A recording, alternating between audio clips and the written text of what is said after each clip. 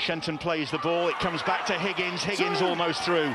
This is going to take some juice out of this Whitehaven side.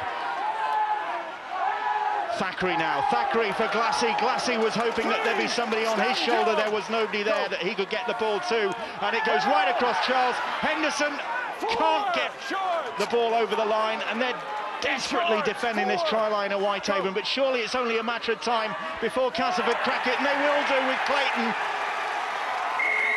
And Ryan Clayton eventually finds a gap in the defence, and it was only a matter of time. They were hammering away at the Haven defence, and they just ran out of numbers. Back-to-back penalties.